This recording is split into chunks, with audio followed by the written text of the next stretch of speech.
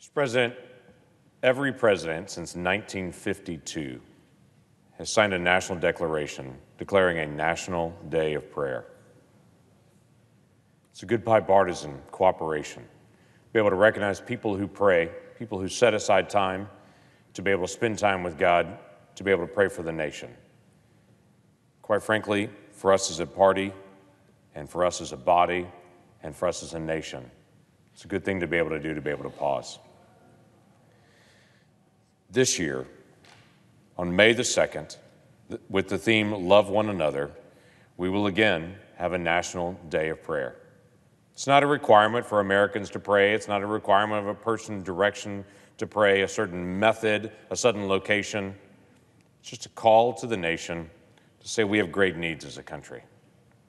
As we watch the attacks on synagogues in our country, as we watch bombings of Christians in Sri Lanka, gun battles that have erupted in churches in the United States, mosques that have been attacked, people of faith being targeted simply because of their faith. It is a reasonable thing for us as a nation to be able to pause and say, how are we doing, as this year's theme says, loving one another? We as a nation have a long history of prayer. Hanging in the rotunda in this Capitol building is a painting called The Embarkation of the Pilgrims. That painting depicts the beginning of America. It has been hanging in that same spot in the rotunda since 1843. The painting is simply a group of people on the deck of a ship leaving out from Europe, huddled around an open Bible, praying. The painting was designed and was created just to depict how America began in the 1600s, around the deck of a ship, around an open Bible, praying. It is still something I would encourage Americans of faith to be able to stop and do, and it is still something that is one of the most humbling experiences that I experience each time I have someone from my state of Oklahoma that catch me, as someone did this morning, and said, every day, my wife and I pray for you. Not a terrible thing to do as a nation, to be able to love and to be able to pray for each other and for the future direction of our country. So if I can model for the nation for just a moment in my own way and encourage the nation on our National Day of Prayer to be able to pause and pray, I would simply say this: let us pray as a nation. Father, guide us. We need your help.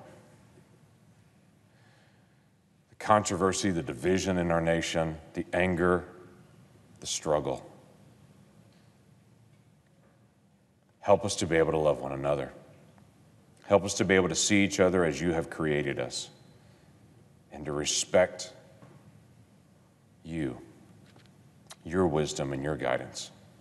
Father, we admit that we do not know as much as you, so we need your help. We need your insight. For our first responders and our military scattered around this nation and around the world, we pray your protection for them. Pray that you would give them insight, help them to be able to represent us well.